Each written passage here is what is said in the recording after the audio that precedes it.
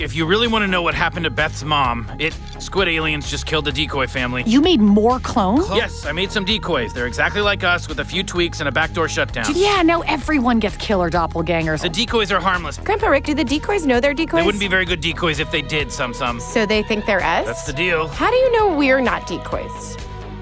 Oh my God, we're decoys. Oh God, A, decoys don't build decoys, and B, you think the mere suggestion I'm fake would break me? Christ, I'm not your mom.